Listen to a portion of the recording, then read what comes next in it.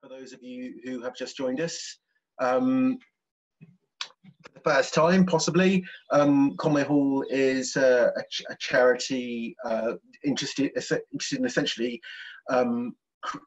promoting and generating ethical thought and ideas. Thinking on Sunday is the latest version of our Sunday talks, where people are, instead of being invited to worship, are invited to hear some ideas, hear some facts, hear some other things, and then just consider them and think about them afterwards. And we're really glad to have Tom Bolton with us today. Tom Bolton, as we've been saying in the office quite a lot, Murdoch he wrote, is a writer, researcher and historian. He holds a master's degree from the University of Westminster and Cambridge University. He has a PhD from the Macquarie University, Tom? Shake your head if that's pronounced. That's good. We'll unmute you in a second. He works with archives and institutions internationally. He holds long-term collaborations with political journalist and author Peter Osborne and the broadcaster Adam Bolton, who you will possibly all know from Sky News and other such things. He has written a biography of that famous or infamous, let's find out, mogul Rupert Murdoch, and now he is here to speak to us on Murdoch, the man who owns the media. So do please welcome Tom Roberts. As it's Sunday, I thought we'd perhaps go to the Church of Murdoch today in our exploration of the origins of the dynasty that obviously has such an effect to this day on our political and indeed media world. So yes, this, we're all getting used to politicians' bookcases behind them at the moment and other interviewees on Zoom calls. But this is Rupert at his desk, and a very important photograph up behind him to the left there of his head. And we're going to learn a little bit about who that chap is. Rupert's also there in the photograph with his sons, Lachlan and James, on various photographs there. Right, well, on the 19th of July 2011, Rupert Murdoch, actually Rupert Murdoch's first name is Keith, the most powerful media proprietor the world has ever known, had been called to account for the actions of his tabloid, The News of the World. Now, this is the hacking scandal. Some commentators really did get ahead of themselves, claiming, quote, that the twilight of the gods had come. Were we witnessing the last of the fall of the House of Murdoch? But as the committee of British MPs questioned the 80-year-old about the hard facts of the phone hacking scandal, viewers around the world saw a father with apparently shaky knowledge defer to his son James, who was sitting to his side, again and again on detail. But Rupert's resolve suddenly strengthened, however, as he defended the family business, as he stressed, a corporation that nevertheless girdled the earth with, at that point, 52,000 employees and nearly 200 newspapers. There was an exemplar, another father, a paragon, who couldn't be touched by the MP's questioning that day. Rupert said this: "I just want to say that I was brought up by a father who was not rich, but who was a great journalist. And he, just before he died, bought a small paper, specifically in his will, saying that he was giving me the chance to do good." But that father, Keith Arthur Murdoch, had built his career and accrued his power, as I have found out and now explore in the book, by navigating ruthlessly a network of connections and exploiting the hidden intersection of press and power. It was essentially a trajectory already set by the time of Rupert's birth in 1931. A whole generation before James Rupert Murdoch, sitting there at that committee hearing, came to his father's aid that day. The will to power was embedded in the Murdoch DNA. Now, Keith Murdoch died in 1952, when Rupert was barely 21. And right away, the obituaries started a legend. And the family have basically stoked that legend ever since as a way of smoothing off the rougher edges of criticism that is hurled at them. Keith is presented as a truth teller to power during the First World War with his expose about the Gallipoli story, as we'll briefly hear. And so Keith's career in these obituaries was presented in stereotype by dint of hard work and talent. A lowly reporter became the head of the largest media group in Australia at that time. But the legend omitted some essentials.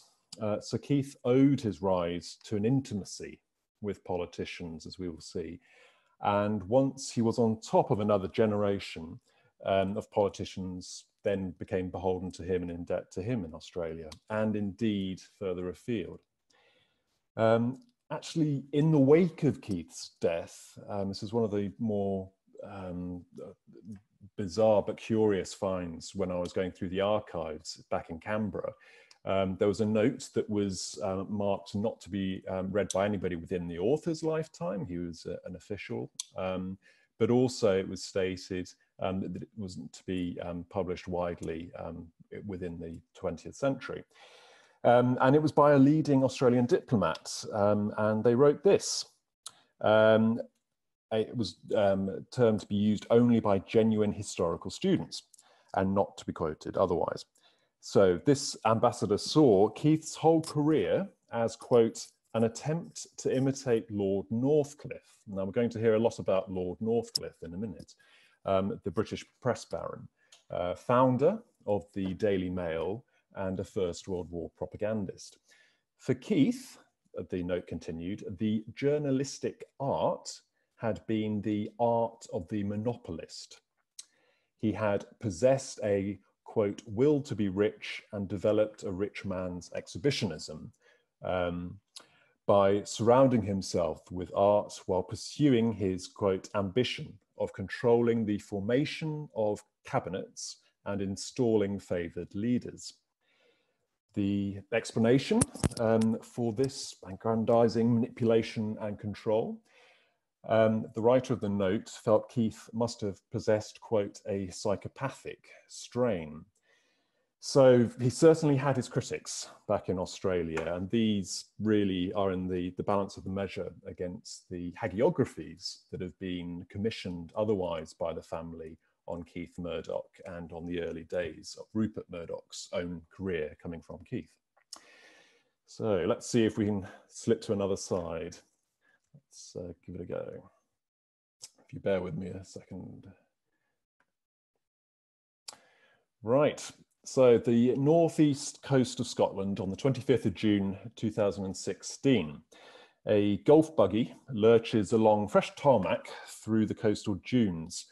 On its rear-facing bench seat sits this chap, an 83-year-old billionaire in a sports jacket. Now, the blonde up front is Jerry Hall, his wife, wife number 4. And they're being driven by somebody else with blonde locks, Donald J. Trump, fellow billionaire with his own dynastic ambitions and a newly minted Republican Party presidential nominee. Now, Rupert had, at the point of marrying Jerry Hall, decided not to tweet ever again on that day. But he had just recently, 2 days before that, tweeted his first effective endorsement of Trump as being the best shot for the Republicans to have. And so now really, at this point in early 2016, it was time to seal the deal of support with this publicity-friendly jaunt in Scotland. Now, it's a location that is close to both their hearts and key in the origins of both their families. Trump's mother, Mary, had emigrated to America from the Isle of Lewis, while the Murdochs had reluctantly left Scotland's shores for Australia back before the turn of the century. Now, the white golf cap Trump wore as he drove that buggy that day, and there he is with it, bore the popular slogan that we've all become rather too used to. But 5 years earlier, in the summer sun of London to the south, as the hacking scandal unfolded, Rupert had sported a cap of his own.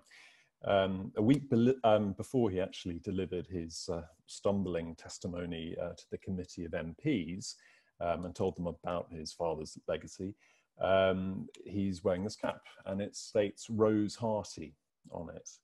Now, Rose Hearty was the simple fishing village on the pretty much barren Aberdeenshire coast, where in 1844, Keith's grandfather, so Rupert's great-grandfather, James, had, you can see, the Murdochs very much enjoy naming everybody pretty much after family names, had founded a Free Church of Scotland ministry.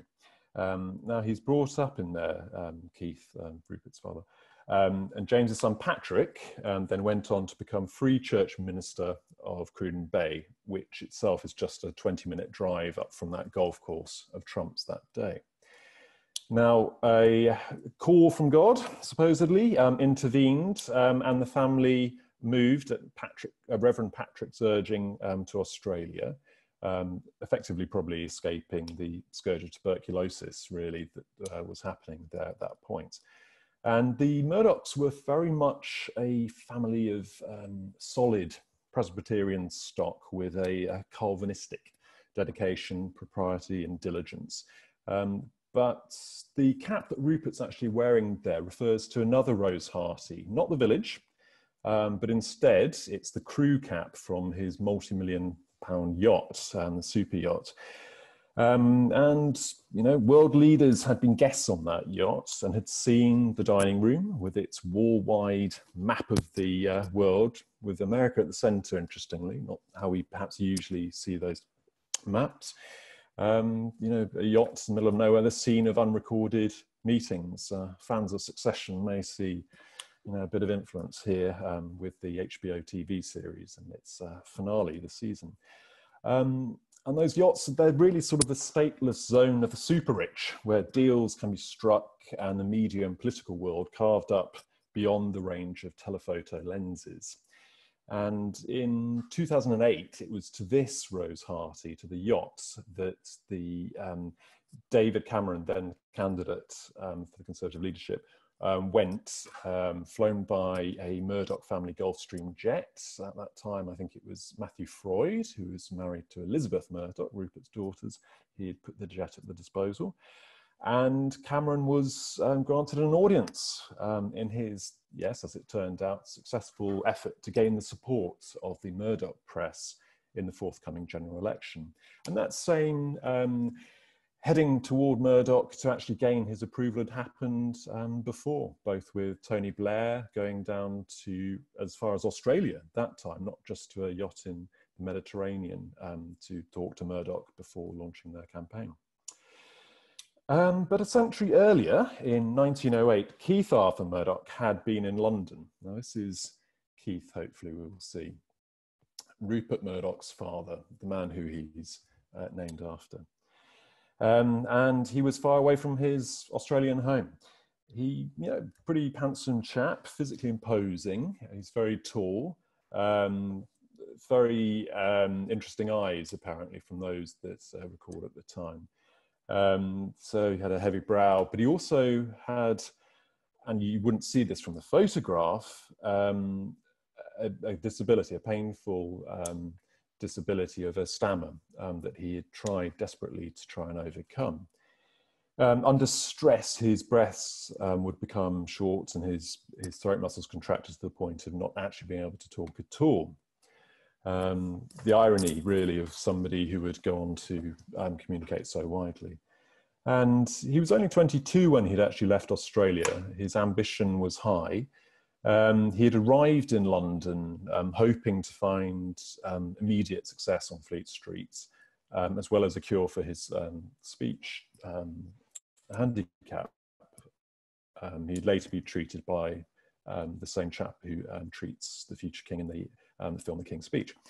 But he found himself in a strange and hostile city.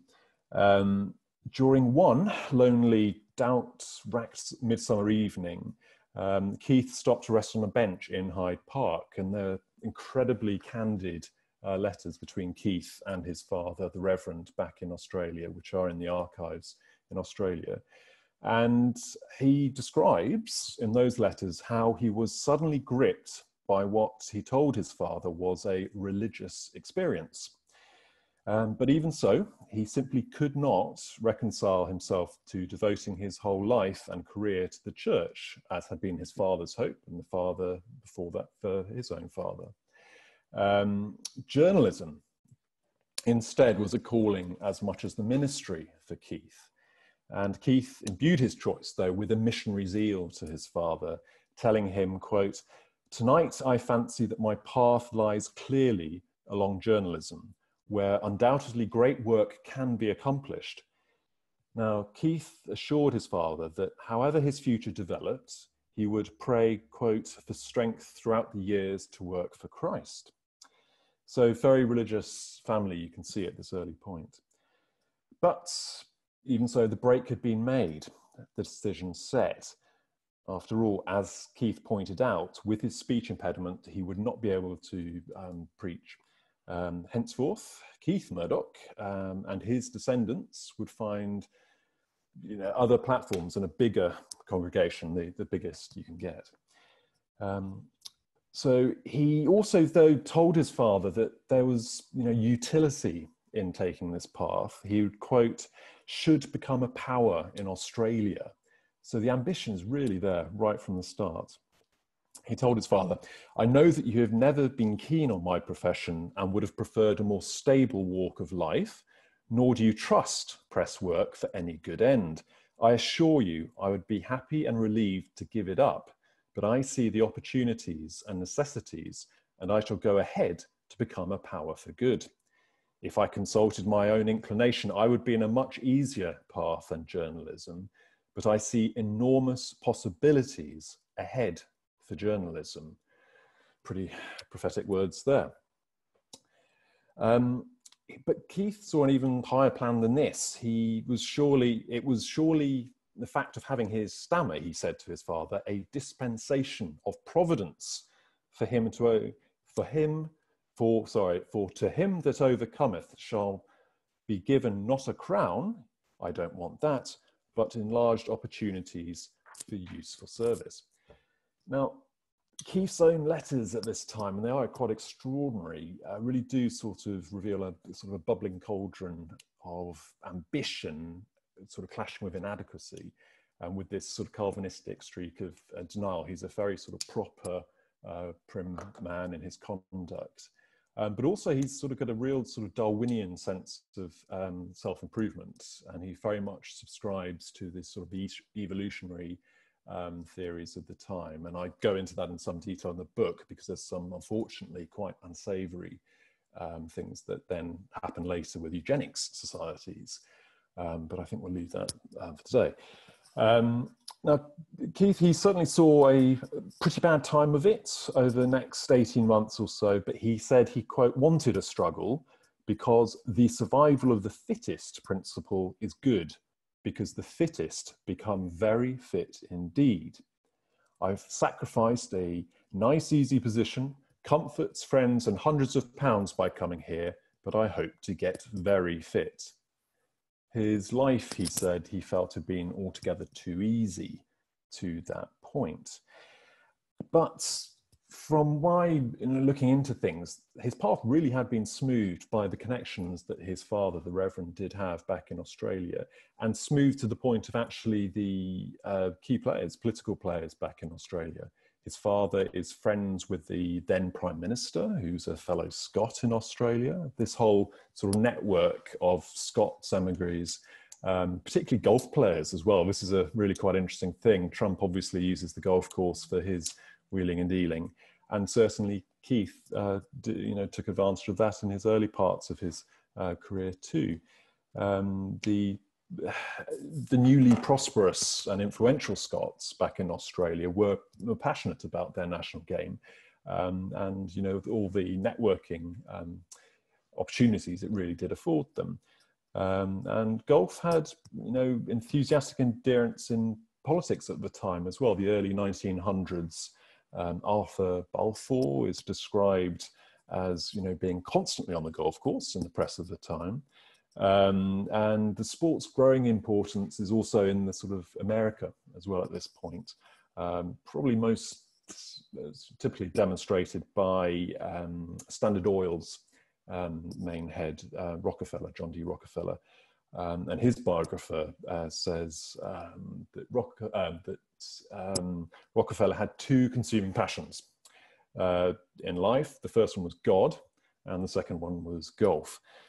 And the golf course was a sort of a highly structured setting where they could socialize without worrying and without interruption. You know, you don't approach anyone there, and it's great to do your chin wagging power meetings.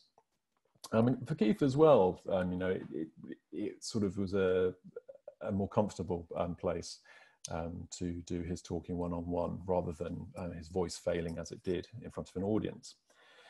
And golf was certainly in the Murdoch blood. Keith's father, Patrick, had renown in Melbourne as one of the golfing parsons, playing a game that had, you know, exploded in popularity everywhere. And Keith's own prowess on the course, actually, he had turned to his direct advantage to his career, because he taught a journalist golf skills in order to then be taught back Pitman shorthand. So the very roots of his journalistic craft, being able to write shorthand notes, was traded for his golf skill, which is quite an interesting one. And he also wrote a sort of a golf gossip column as his first part of journalism when he was 16. Now, though Keith in 1908, he suddenly has a change in his letters back to his father in Australia, because he's suddenly then, at that point, exposed to sort of the political scene in London. And he starts to formulate his own political views, and they're quite interesting for the time. It's sort of more left-wing to begin with, and then a trajectory to the right as his life goes on, which is mirrored by Rupert, his son. But some of the quotes are quite striking. He wrote to his father, "It, quote, seems to be impossible to get efficiency with class rule. I have no faith in rampant democracy. In fact, I have no faith in government of men by themselves. They seem to be quite incapable of the task. I don't think they are better fit now than they were 1800 years ago. In fact, they would welcome a tyrant now who would give them security and not charge them too much for it." Now, a century ago, it's perhaps, you know, foreshadowing the rise of popularism that we're now unfortunately experiencing. And Keith had come to this view from his own direct experience in London. He'd attended a Naval League meeting where, you know, there's this whole gung-ho, you know, trying to build up the fleet of dreadnoughts, you know, in the run-up to the hostilities of the First World War. And Keith described how he had discovered how, quote, "it is as easy to play upon the feelings and emotions of the British public as it is to whip up highly strung horses." And, you know, whip up highly strung horses, it's a quote that really sort of seems to get to the nub of quite a few things, with how he then went on to exploit his media in Australia for political power, and perhaps, you know, also his son. He was increasingly at this time preoccupied with attending political meetings and gatherings, and Keith sort of bravely told his father, he's still a practicing minister back in Australia, that he's actually now lost his Christian faith, seeing, quote, "no evidence of soul in man." But as we shall now hear, Keith had found a new God to model himself on. And it's pretty much a month after he'd written that letter describing his loss of his faith to his father, that he joins the first Imperial Press Conference, which is meeting then in London. Now, he's just on the sidelines of this. He's not one of the big players, he's just a young man. But Keith was struck by its message of strengthening sort of empire ties and political influence through the communication in Europe. And you know, it was a bit of an interesting gathering. One of the editorials in a newspaper at the time, unfavourable to its meeting, declared that the conference had been turned into, quote, a kind of amateur war council, largely organised by the directors of the Daily Mail. Now, dizzy with admiration, Keith revelled in detailing all the impressions of what he called all the great men here. And the greatest, in his view, among them was Lord Northcliffe. He never speaks, but his management can be detected in all the splendid arrangements for this conference. He seems to have a great knowledge and to be simple and direct in his purposes. That, I think, is the secret of his success. He knows what he wants and goes straight for it. So, there's a little pen portrait there of Lord Northcliffe at this point. As well as this focus and drive, Northcliffe really was a genius of the early press or in the UK. You know, having founded the Daily Mail, he sort of saw the opportunity given the fact of more people becoming able to read and, you know, universal education. He really sort of prospered on that with more sort of engaging material, and particularly focused newspapers, sort of women's content and things like that. Keith said how he had expected to find him a bounding, unscrupulous, showy man of the world, but he seems to be simple and kind. And I must say I liked his appearance.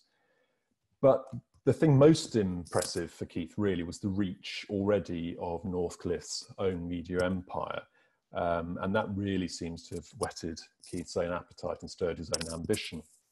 At this point, as Keith stressed to his father, Northcliffe owned the Times and a fair few other many London newspapers and provincial papers and the Paris Times at this point. But Northcliffe had interesting views himself, and one of the key quotes that he set store in was that he believed this, quote, "I believe the independent newspaper to be one of the future forms of government." Now, this sort of taking on the mantle of helping to guide and inform and steer the masses is something that Keith really does embrace. Now, following the outbreak of war in August 1914, Keith has gone back to Australia. He's failed in his first attempts to break through into the whole Fleet Street world. He'd had an interview at which his stammer had kicked in and disrupted the interview. But he'd basically been able to regroup in Australia and start up his career properly there again. And the British government had invited Australia to send a war correspondent to the field of battle. Keith didn't actually win out getting that role, but what he did do was manage to get a plum position in heading up a cable service, and it was the main cable service that would be based in London, supplying all the news feeds back to Australia and New Zealand. And Keith really saw that, you know, having control of literally the news source was actually more powerful than being a simple correspondent stuck out in the field. But as perhaps some of you know, and you know, is the well-told tale within the Murdoch family mythology, Keith actually stopped on his way to Gallipoli, to London at Gallipoli in the Dardanelles, and was shocked at the conditions and wrote a sort of a blistering, coruscating letter to the Australian Prime Minister, who's a personal and family friend, 7,000 words or so, trying to set out the conditions. And it's on that basis, this sort of exposure of the supposed misconduct of the generals, that a lot of Keith's reputation for being a truth-sayer rests. And arriving, you know, back in London, arriving in London with this letter, with this information, already causing a stir in the corridors of power, Keith becomes a sort of a man in demand, particularly because Lord Northcliffe, who Keith's only seen from afar before, has been itching to get a reason to stop the Second Front and focus on the Western Front. And he now sees in Keith the ability to do that. And, you know, Keith's actual office for his cable service is based at the Times building in Printing House Square. And so he's wined and dined by the editor of the Times, and then soon also by Northcliffe himself. And the letter actually gets circulated as a cabinet paper. Now, this sort of heat of intrigue here, which hasn't been exposed before, is utterly fascinating. Keith Murdoch, in Rupert Murdoch's telling, was a sort of anti-establishment figure and fighting for truth. Actually, as my research has shown, as I detail in the book, he was at the heart of things there in Downing Street in London. So much so that he actually has a secret engagement with the daughter of Andrew Bonar Law, who's then the Chancellor at number 11 Downing Street, and would then turn out to be the Prime Minister for a very brief time, but in about 1920. So he's right there at the heart of power at that point. And there's, you know, cutting commentary from others about this. You know, who is this Australian? How come he's managed to inveigle his way in here? And Keith is, you know, is very good at being able to play these forces off against each other. But the one he really latches on to is Northcliffe, because in Northcliffe he sees somebody who has perfected being able to balance political media power in a sort of way of exerting influence. Now, yeah, Northcliffe really takes him under his wing, you know, trips out to his country house and things. And he has this workaday experience right next to Northcliffe. While Keith had failed previously on his London trip back in 1908, 1909, now he's really in the heart of things. One official, though, said his position was difficult to pin down. Exactly what Murdoch's position is, they did not know. Quote, he should, I presume, be a journalist, pure and simple, but I gather he is more of a private agent and interviews the Prime Minister and others. Publicising this relationship with Northcliffe and also the Australian Prime Minister had given Keith, quote, an opportunity of putting in his oar undesirably. Quote, he is one of these busybodies who in his desire to have his fingers in every pie would like to have a man in London to whom he could, to a certain extent, dictate, who would come to him with all news regarding the army and forces and be influenced by Murdoch's own ideas. And certainly he really does put that oar in. He gets an Australian journal dismissed, you know, without good cause, actually. And there's unfortunate relations. The general's actually Jewish, so there's, you know, some difficult stuff we have to look at there.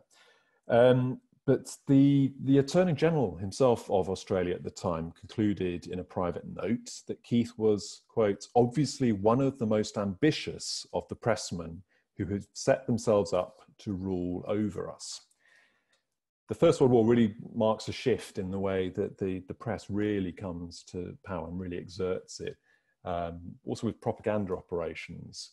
And I tell in the book the story of the corpse factory scandal, which is an invented story about German authorities rendering down German corpses and making butter, quite literally butter out of them and other things.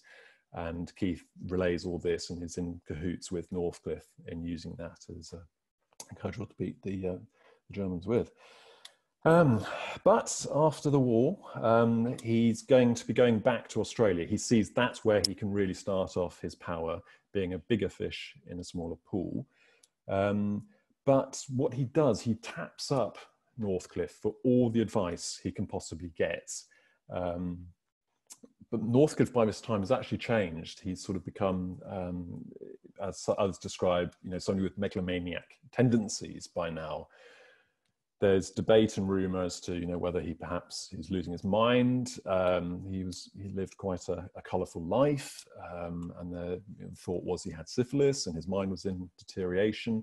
But you know, it could have been other things as well. the interesting thing, there's an account by an American fellow journalist who's also there covering the war. So he and Keith are there at one of Northcliffe's country house weekend meetings. And this journalist recalls how on that Sunday afternoon gathering, Northcliffe had suddenly changed the conversation into quite a cauterizing outburst aimed at Keith when they were discussing the modern media. Northcliffe had told Keith with, quote, flaming words against all who soil the souls of children, declaring, quote, I see a girl or boy or young woman or man reading a diseased book or watching a diseased picture or play, and I'm a murderer at heart. There's more of this kind of colourful stuff. And it was simply because Keith had actually said that, but surely you're just giving them what they want. And Keith, you know, proper man that he was, could play it both ways. You know, sensation had its place if it meant you'd get the readers. So it's an interesting development of his appreciation of how you wield the power of the media. Even as Northcliffe, he was actually sort of backing away from the worst excesses of it. So yes, but by mid-February of 1921, let's see if we've got some pictures.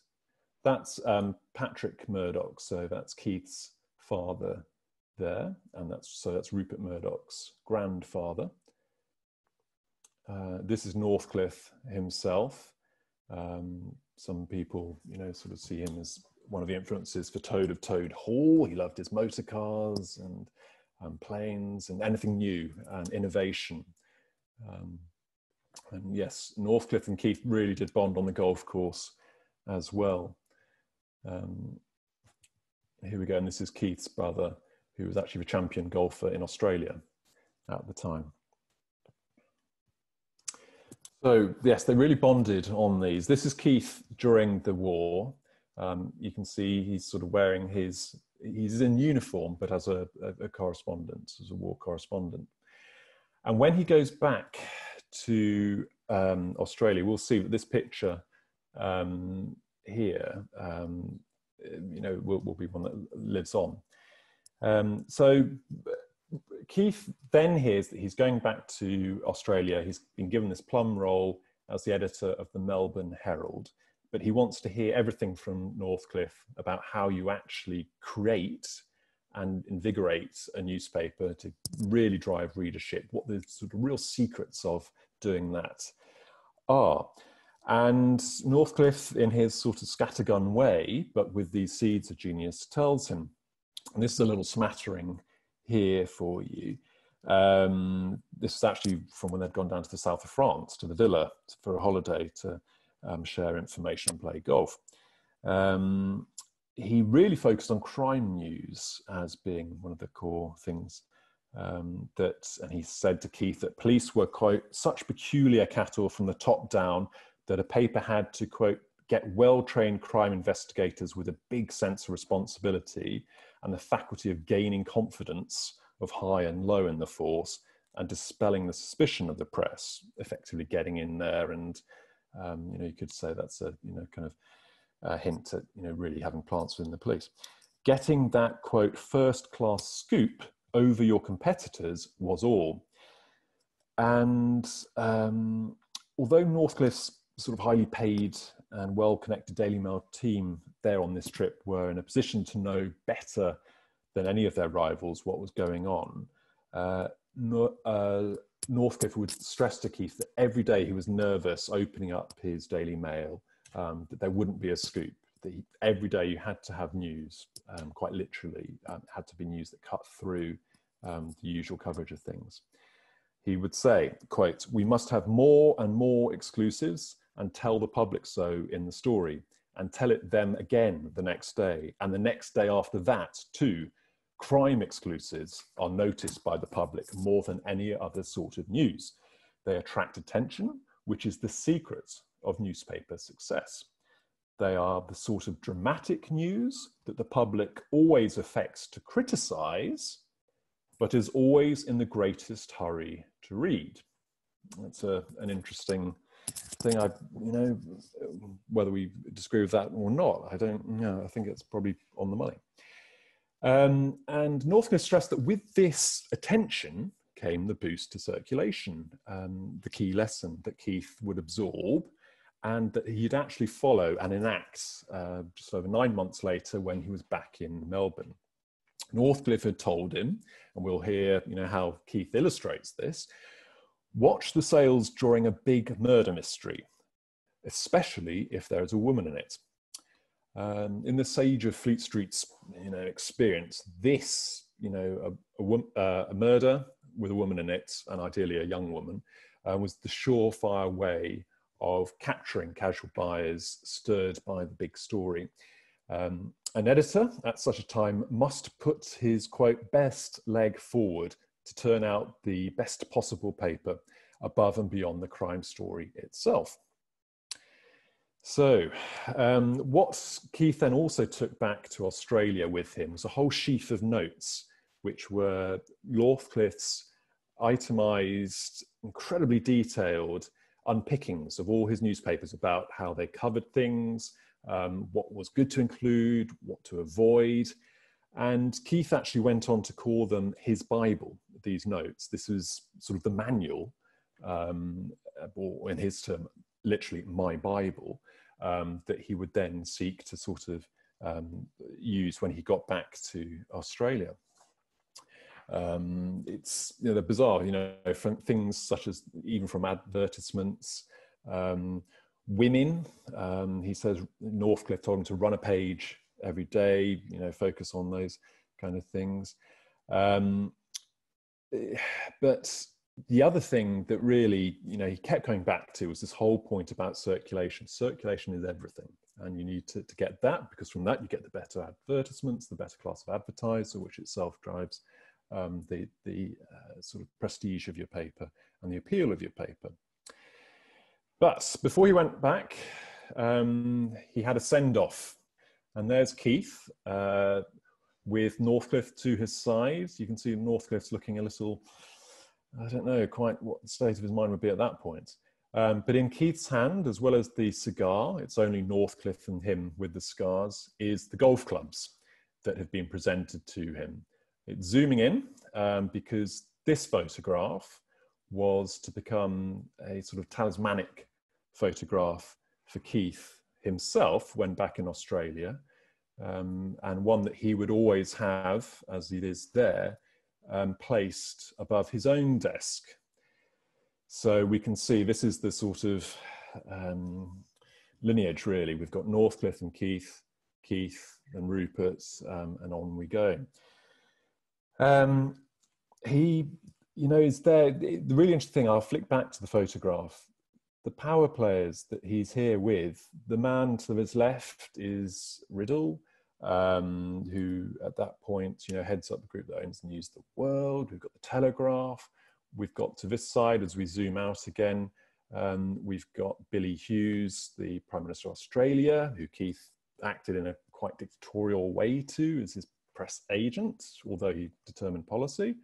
The Prime Minister of New Zealand, the Telegraph owner and editor. So the whole sort of gamut of political power and press power in London at that point in time toward the early 1920s is there. So when Keith gets back to Australia, he doesn't have the immediate kind of success that he thought he would have. So he basically asks in repeated letters to Northcliffe, really, what should he be doing? He was trying to improve the Herald along the lines that Northcliffe had urged, saying that I'm trying to put in the Daily Mail formula, which was engaging, people-focused news and scoops. He was going to mount a beauty competition. He went on to do that, although he balks at its development when it then became a sort of a semi-nude photograph competition, and said that's beyond the pale, and they rolled it back from there.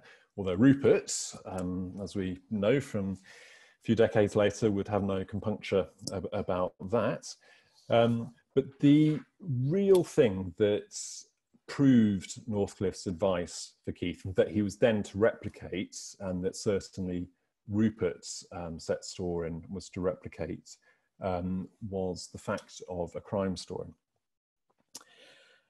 And the irony really, I mean, the hacking scandal really blew open for the Murdochs because of the crime story with the Millie Dowler family and the hacking of the murdered schoolgirl's telephone. And that's, you know, the point at which Rupert, you know, had to be seen to meet with the family, and coming out of that meeting of apology with the family, you may recall, he talked of this as being the most humble day of his life at the committee, but also having met the parents and the sister, he said that he told them that he, quote, had let his father down because his father's standards were sort of higher than that in the conduct of journalism. But yes, let's head back to the 1920s and see those standards. So when Keith was actually writing a letter to Northcliffe on the day that this crime happens, and in that letter he's saying that news, quote, has been dead. He hasn't been able to have a story to work up to really kick things off. But on that same day, there was a Melbourne schoolgirl who was due to deliver a parcel in an alley just actually a couple of blocks away from the Herald offices there. She never managed to complete her task, and early the next morning she was found dead in that passage called Gun Alley. She unfortunately had been raped and strangled, and the culprit was unknown. But Keith finally had his story.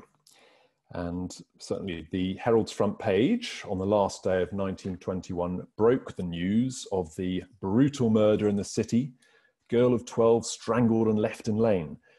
And it was this treatment of the crime that would really give the Herald the desperately needed circulation boost and help, you know, really bed in Keith's success when his detractors back in Australia were saying he's this upstart who's just come back from London with big ideas but nothing to show for it. This would actually prove his mettle. So it's the seeds, it really is the seeds of the whole Murdoch empire to this day, is through the success of the exploitation of this story. And it's not a particularly savoury one, that's what we'll hear. You know, interestingly, Rupert does the same later on in this, at the point with the New York Post and the whole fuss with the Son of Sam case, which you may well know a bit about, but it's worth looking into that as well. So I explore in the book as well. It's this question of sort of law and order politics driving public hysteria about things and really sort of poking away at the police by claiming they're doing inept inquiries when actually, you know, perhaps, you know, things are a little different. And Keith actually sent this first edition, first, you know, copy of that newspaper with the headline back to Northcliffe as the example of, you know, this is the change. Is this working? Is this right? And Northcliffe replies back saying, no, it's excellent. And quote, with some big news now, you will get all the new readers you want. But the way that Keith handled the unfolding story was fascinating. He sort of saw it from all angles. They had exclusive interviews with a doctor who has kind of made a study of criminology, who proposed that one or more members of an alien race, meaning foreigner, unfortunately, may be responsible. So Keith was then able to use that as the basis for his pro-Anglo-Saxon keeping Australia white campaign that was also shared by Northcliffe. Again, that links into the eugenics that we come on to in the book. But the hunt for the killer, because it's the best kind of crime in their view, because there's a search on and the readers are eager to sort of follow all the tracks and trails of it, was just, you know, kind of poured over for weeks and weeks and weeks. And he uses photographs. They sort of mock up a photograph, even though there wasn't a recent one of how the girl would have looked. They sort of do sort of scene of crime photographs with X marked in the alley, but with no sort of immediate leads to follow. The immigration and race agenda was really poured into the vacuum. again stressing, you know, that features in connection with the crime, quote, suggest the work of a foreigner, revealing to its readers that detectives were tracing the movements of certain men of foreign nationality, Chinese, Germans and Italians. Now, Keith also brought his readers actually into the quest for the killer themselves, with headlines declaring the public was eager to help the police, and publishing all these letters, the more sort of outlandish ones on the front page too. Some of them seem a bit dubious as to whether they really are genuine letters or being knocked up by the sub-editors as a rather good hook for other stories. And they also sort of really focus on putting pressure on the police, so much so that they, you know, crank up this reward, force the government, local government there to kind of up and up and up the reward, which obviously the readers then get interested in because there's a real chance now to benefit from this. Is that they then sort of start picturing the police officers themselves, and then after a bit of a, you know, pressure on the police, suddenly the police find a suspect, and that poor suspect's name is a chap called Colin Ross, who was a licensee of the Australian Wine Cafe in the arcade near to where the girl's body was actually found. Sorry, I've skipped on, that's Northcliffe there with his talisman medal. As soon as they get this suspect in custody, the Herald has the lead on it. So it's those police contacts that Northcliffe had urged Keith to get in place, to get the news before anyone else knows it. And they really go big on it, full page width headlines. They describe how, quotes, a sympathetic detective tried to step in front of the suspect and waved his hand in order to stop us taking photographs. Obviously trying to stop the potential trial being compromised if his identity is shown, as it, you know, it now was. But the police didn't actually seek to stop the snappers again after that point. But not to be thwarted, the Herald the following day published a courtroom sketch of Ross at the inquest into the death, and also this recent photograph. The juxtaposition of the two was, you know, constantly playing it out, the sort of the purity of the girl, it's pretty straightforward black and white stuff, but it's effective, as it then turned out. When the trial started, the Herald really cranked up an even further gear, splitting its front page between a sort of a light-hearted account of the wild rush, as it said, of the thousands who had queued to gain the few places in the public gallery, and also publishing a full list of the jurymen, together with their addresses and occupations. And this move would draw massive criticism from sort of the legal experts and barristers there for all the pressure that it placed upon those jurors to convict Ross. The perfectly planned timing that Keith was also employing here meant that he, on the day the trial starts, he also starts a fiction serial within the paper that Northcliffe has told him is another way of keeping the readers you then get who've been drawn in to pick up the paper for the first time because of the big news. You then trap them in with a serial.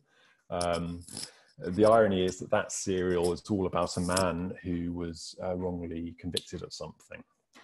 It first appeared in the Daily Mail. So,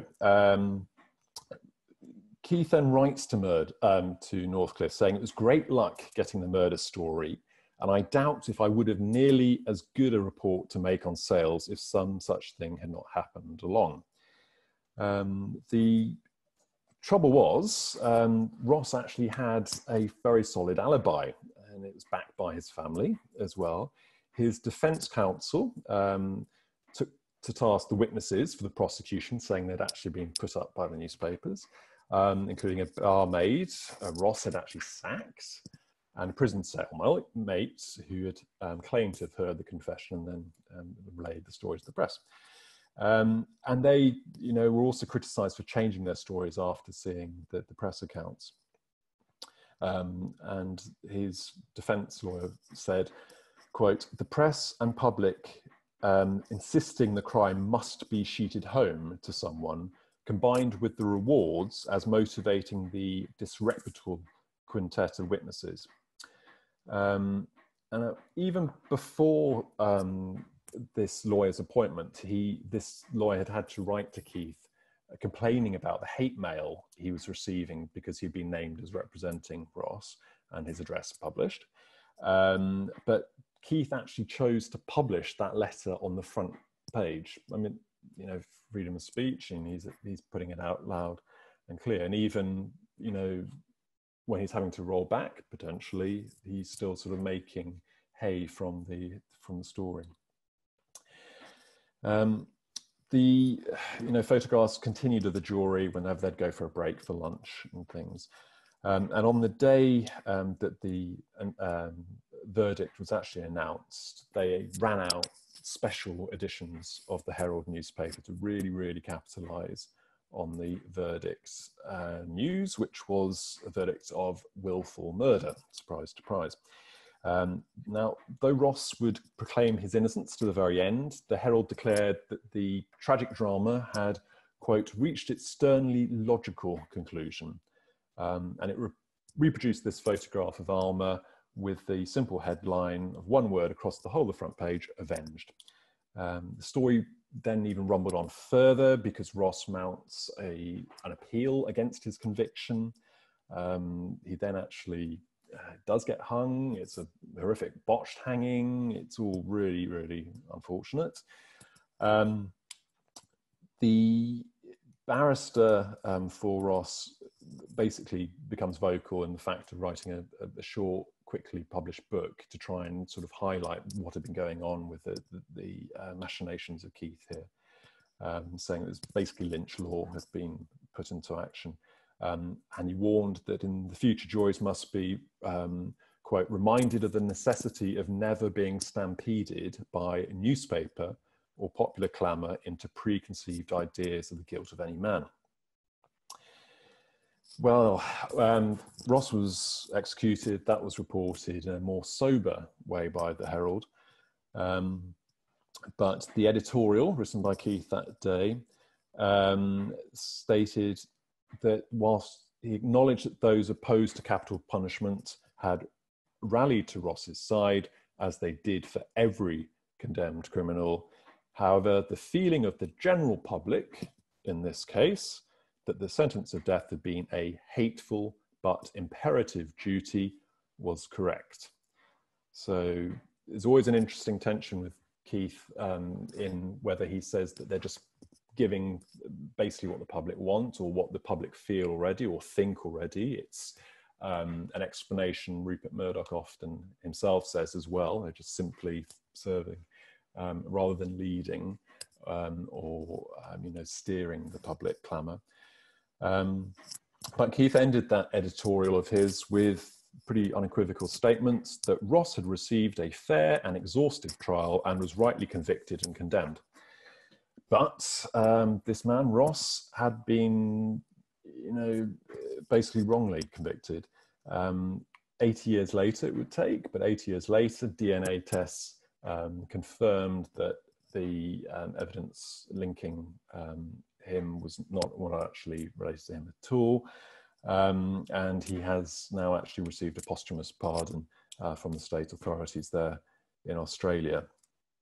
The real culprit, it would appear, was a relative of the victim herself, sort of a sadly more prosaic crime. Now, Keith said to Northcote that Northcote's letters have been a godsend during this time, and that, quote, the circulation had rocketed by nearly 40% from the day he'd first taken the reins as editor. He details all the numbers, and the numbers are staggering. I mean, they really do rocket up. But he also acknowledges to Northcliffe that rival papers had attacked him for being, quote, a yellow journalist, and that he'd succumbed to crude sensationalism and pandering to the morbid cravings of a section of its readers and outrage of decent journalism. Another publication had charged him with, quote, bringing Daily Mail journalism to Australia. Keith's reply, I wish I had, exclamation mark. That was the sort of the pinnacle of success, as if he could bring that sort of Daily Mail journalism back.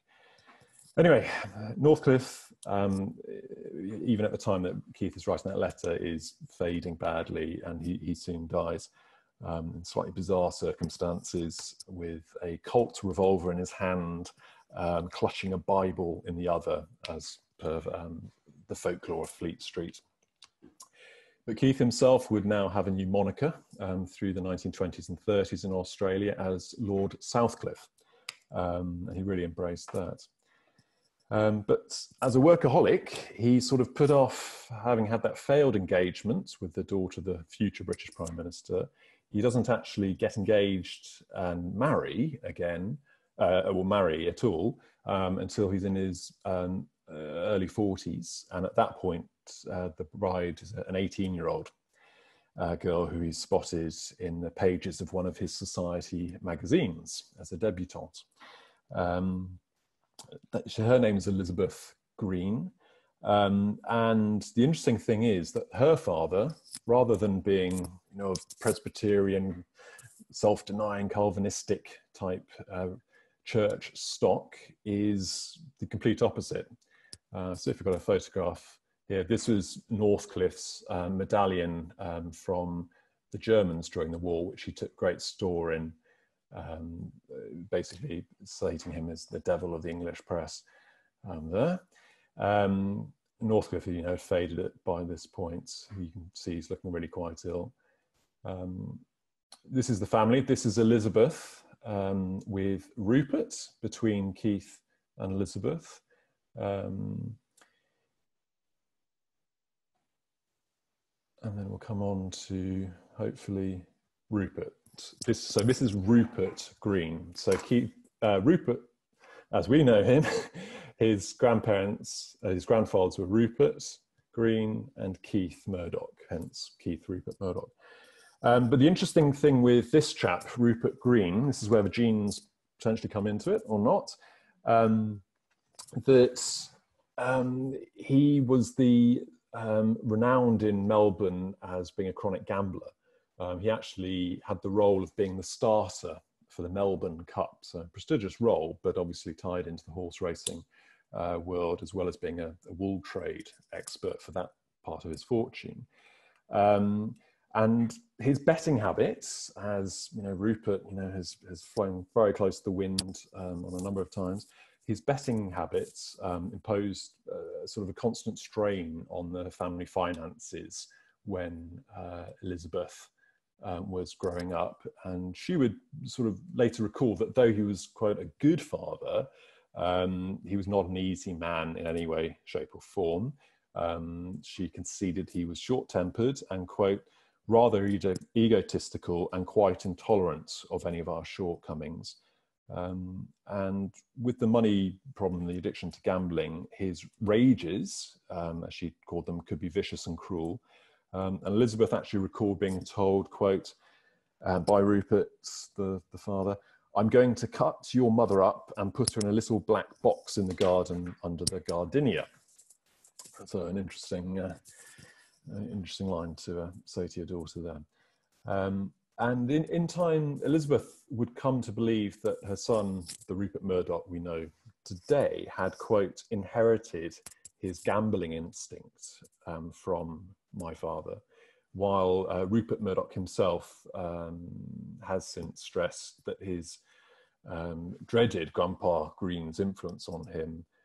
He dreaded that, quote, it was one of my father's nightmares, that's one of Keith's nightmares, that I'd turn out like my grandfather, which I probably did a bit, end quote there.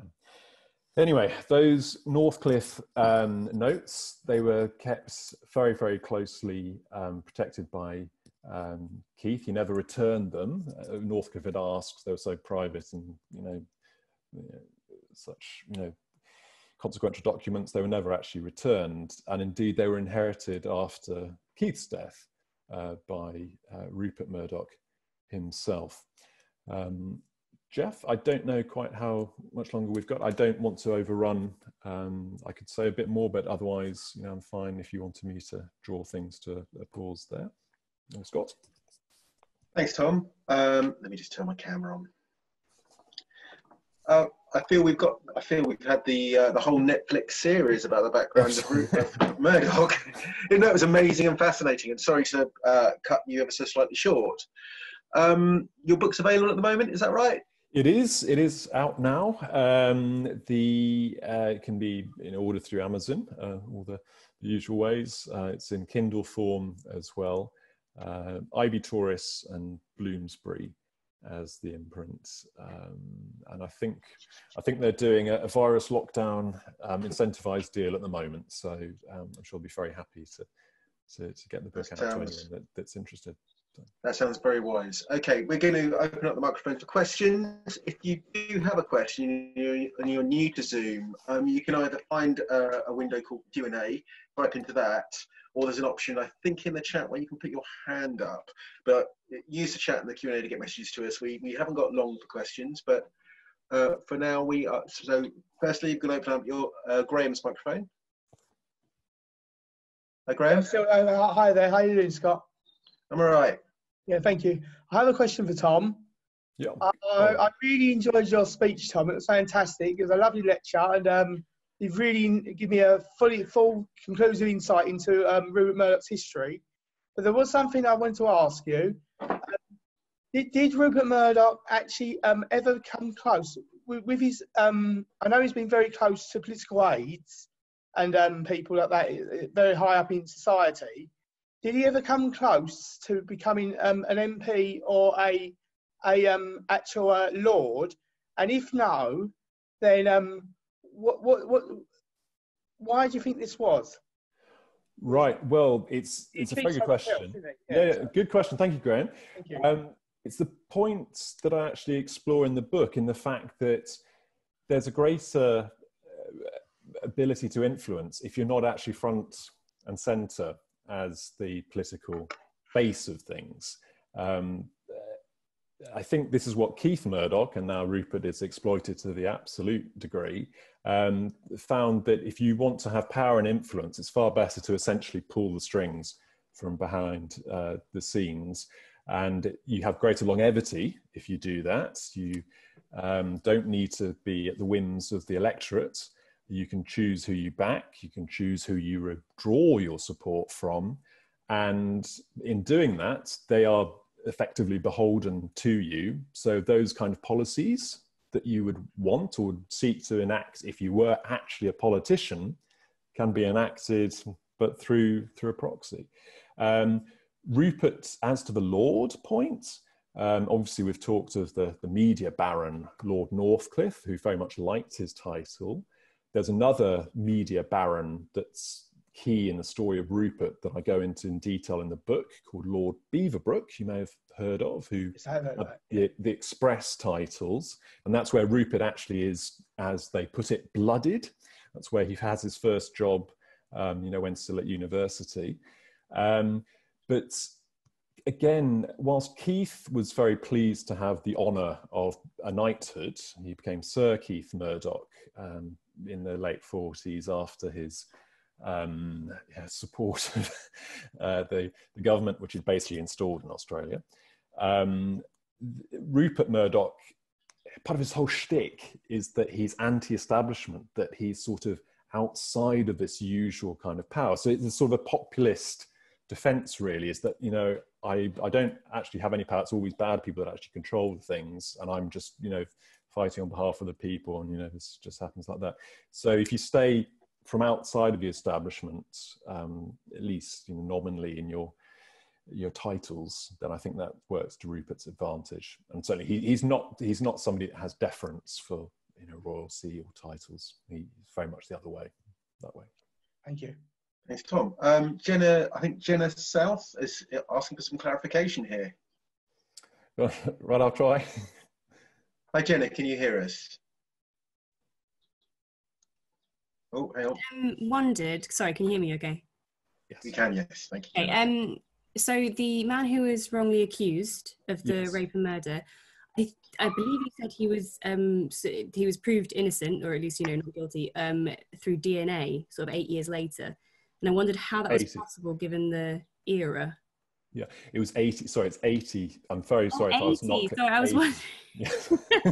I was like, that's pretty impressive given. No, that really would have been an early one. No, it's 80 years later. I see. Okay, sorry. Thank you for your time. That's fine. Okay. Okay, next up we have John. John, get ready. Okay, hello. Hello, John. Hi, John. Yeah, well, thank you for your presentation. I just have a couple quick questions. Did Northcliffe have direct financial interests in Keith Murdoch's operations back in Australia?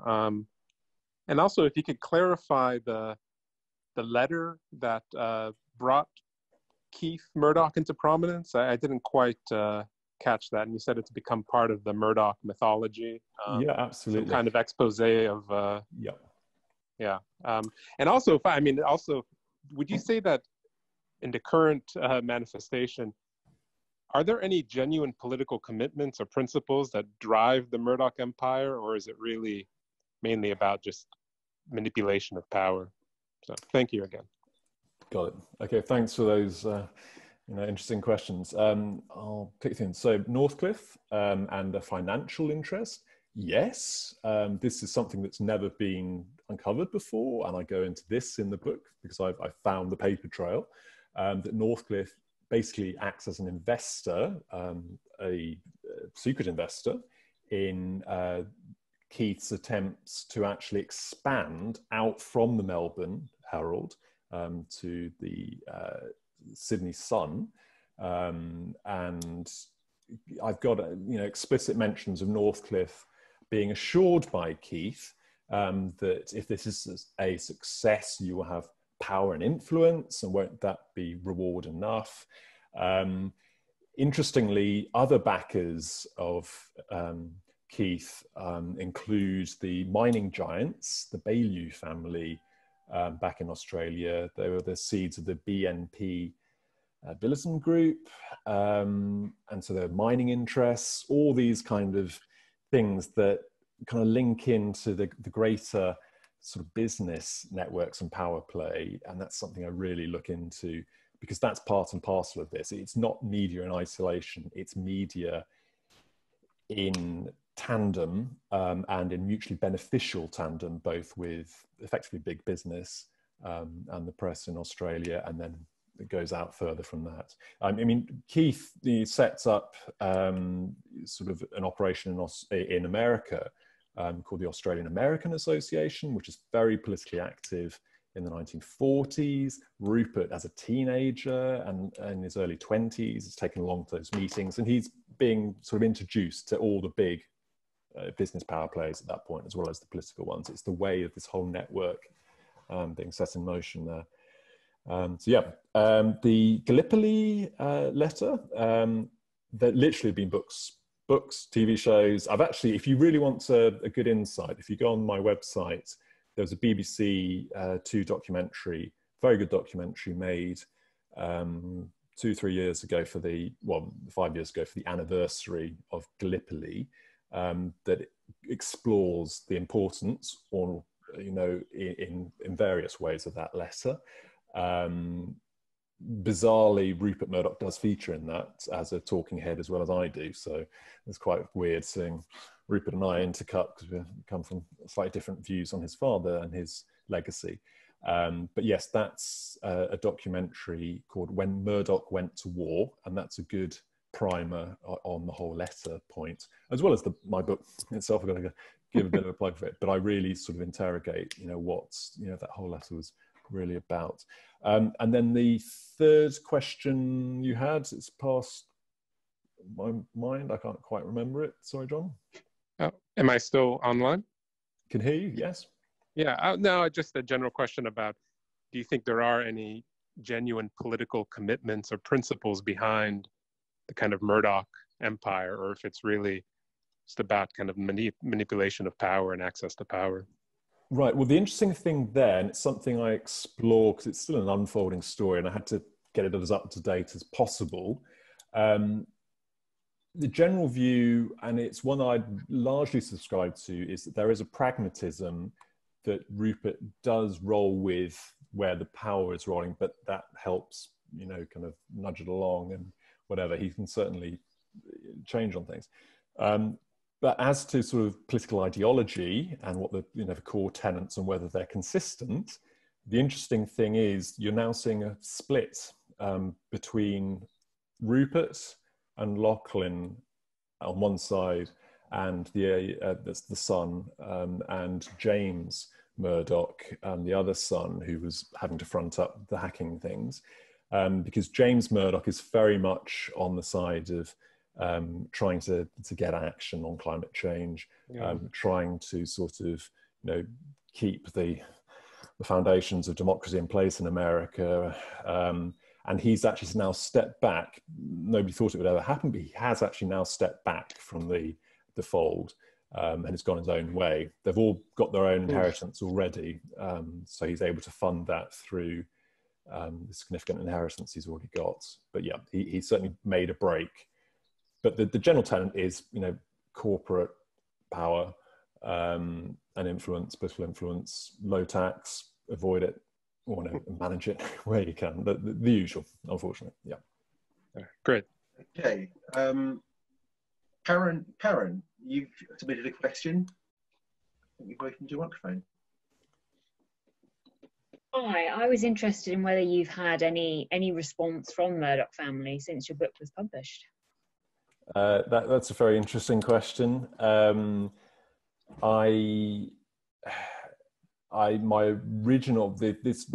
book is based on literally years of research, and I'd previously published elements of it back in Australia at that point. And both at the time of the publication of that and this one, there have been some quite interesting experiences with certain blocks that were put in the way. It's actually something I do go into in this book, is how in the myth building and myth protecting around Keith Murdoch particularly, and also to an extent Elizabeth Murdoch as the matriarch of the family, people are very, very touchy. The two previous books that were commissioned on Keith Murdoch were both commissioned by the family, their hagiographies. I discovered another book had actually been commissioned, but was, when vetted by Rupert, wasn't deemed to be laudatory enough. And so that was pulped, or at least, you know, it was never actually given a release. So you have to, you know, sort of jump through the hoops. Are we still online, or has it gone off? Sorry. We should all still be here. I've just changed the screen. That's fine.